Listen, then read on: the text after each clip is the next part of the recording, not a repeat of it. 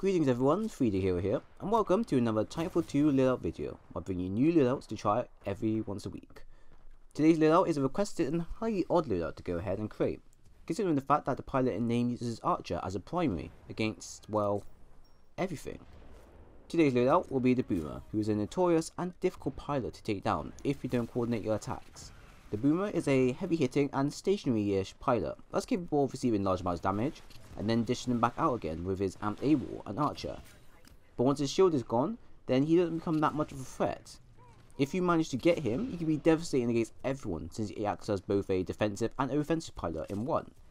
But this only applies in Titanfall Assault, and if you do manage to get him, he's actually very well versatile in taking down a bunch of enemies before he dies. So enough of my speech, let's go into the main loadout schematics. The class will be the Cloak pilot so that you can follow in the step of the Boomer pilot. However, to get the AWOL effect, you will need to play as the AWOL pilot himself, which you can go ahead and do, just it will change the look of the pilot instead. In this case, I will be sticking with the Cloak pilot, and not use the Cloak ability at all, unless given from the Titans. And instead, we'll give the loadout two boost options, if you want to play two different playstyles.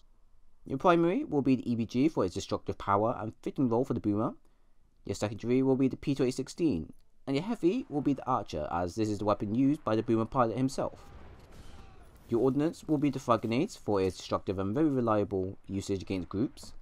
Your boost will come in two areas depending on whether you want to use the Cloak pilot or the AWOL pilot. If you choose to use the AWOL, then I suggest you use the amp weapon so you can be both mobile and stationary with your Archer. But if you choose the Cloak pilot, then you can go either particle wall for more defensive and slower playstyle, or amped weapons for the more fast moving and heavy hitting playstyle. The choice is yours. Your Titan will be toned with reinforced particle wall for more defense and overcore for faster core. And lastly, your pilot's kit will be alternate expert and kill report for a unique combination. Now with this loadout, I decided to go with the standard Cloak class as I want to follow the Titanfall Assault Boomer as much as possible, and try out both boosts to mix up my playstyle in each matches. I mainly use the amp boost playstyle to fit in with the EBG and Archer, to which they are both explosion weaponry, and allow me to play a more lethal and fast approach playstyle. You can go ahead and try it out in both offensive and defensive, but considering that the EBG is more effective when overhead on targets, you really should play within your weaknesses and turn it into strength.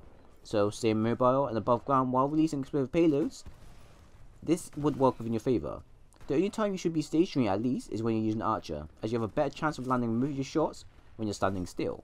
Now although the loadout doesn't allow us to use the Archer against grunts, we can still make good use of it through using it against Titans and Reapers, to which is very powerful and great at taking them down within a few shots. For the EPG though, it can still act as if it was the Archer without the lock-on effect, as it still does explosive damage against Titans, Pilots and Grunts. So use it against both Pilots and Grunts as it should, and then use your amped Archer against the Reapers and Titans midway through the match. This way here, you'll be mix matching and still use the Archer as it should be used for this playstyle. If you decide you don't want to go with the amp weapon playstyle, then choose the particle wall boost playstyle instead, which will be a lot more slower than your latter, but still equally as powerful as ever. For this, every time you get the particle wall, change your playstyle from mobile to stationary, and stay behind it and focus on taking out the Grunts and Titans with your EBG or pistol. Or you can go ahead and use the particle wall boost to protect your friendlies. It really does depend on how you want to go ahead with this, and depends on how the match is playing out. This will make you a sitting target, so make sure you're prepared to take on a pilot or two, and if you need to, you can run off to prevent yourself from being killed. Or better off, maximize on your frag grenades and throw them from behind your shield, so you don't have to worry about reloading and such. Once the area is cleared, you can either move on and clear out the remaining areas as much as you can, or drop your Titan down and go to town against the remaining foes. Now this is two loadouts in one, which is kind of odd for me to do for most of my builds, but it was quite satisfying nonetheless, since I want to make it so hard and yet interesting for myself. So, if you ever want to focus on an explosive build that can either protect or devastate against others, then give this build a try and tell me what you think. Although I do wish that Respawn did allow us to use the Archer without the lock-on effect, this is the best I can do to create the Boomer class. But like always, you guys can always mix match and find out something that plays within your favour.